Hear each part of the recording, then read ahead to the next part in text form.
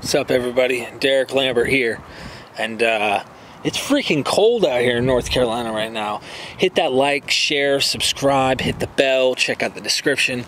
All right, so almost three and a half years ago, I was at drug addict's house, if you will, multiple drug addicts' houses, because I was kicked out of my own. I'd kicked my own door into my own house, stole my own TV that I bought my kids for the Christmas before, and pawned it and then returned it back. I had this crazy, vicious lifestyle where I just couldn't handle the using of heroin. It had completely consumed me.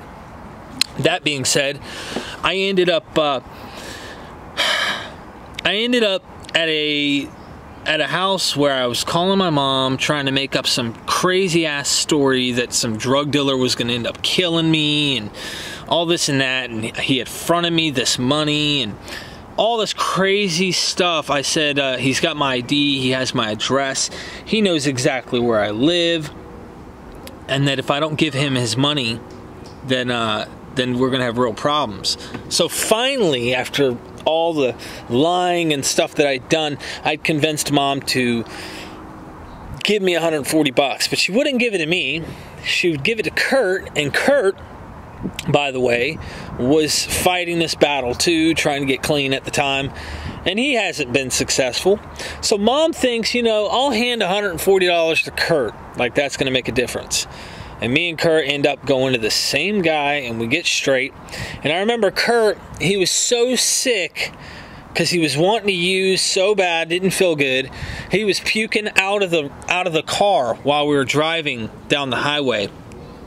And we got our fix, and I had promised Mom and all of that. It was like I kept my word for once by saying, look, you get me straight, and I'll go to this lady's house and try and give this thing a chance.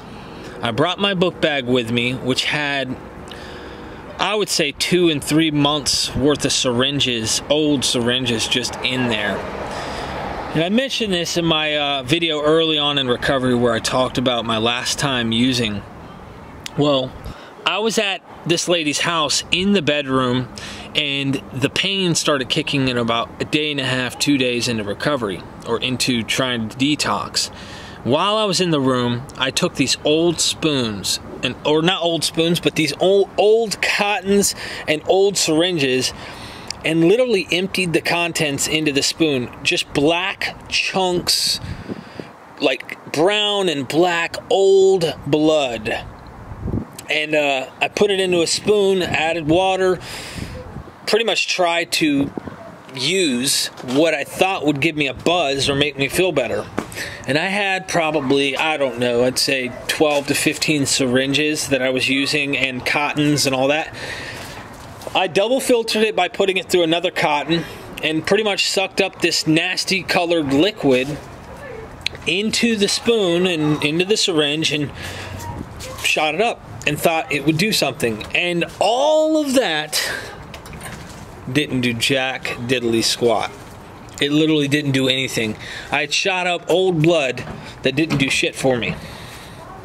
It was a dark place because that same night I felt the worst pain I had ever experienced in my life trying to come off of the heroin. And that was just my heroin example, but that was the last time I had ever shot up, and I thought I would get high, and I didn't. I shot up all this nasty old coagulated, I think it's called, blood, and it didn't do jack shit for me. I took ibuprofen, and that was it. I didn't touch a chemical sense. I started to have weird premonitions, if you will, weird spiritual experiences, as I like to call them, weird coincidental experiences that led me to where I am today. So I wanted to kind of tell you my last time all over again so you understand. I was in a dark place. I was so desperate to try and get something out of it that I used old blood from old syringes, and sure enough, I didn't get shit out of it. It was all a waste. All that effort into a waste of not getting anything from it. So I love you guys. Thank you so much for the support. Website's being launched soon, and everybody's affecting hundreds and hundreds of people a week. Check out the Discord as well. Free conversations back and forth. We're having a good time in there. I love y'all. Goodbye.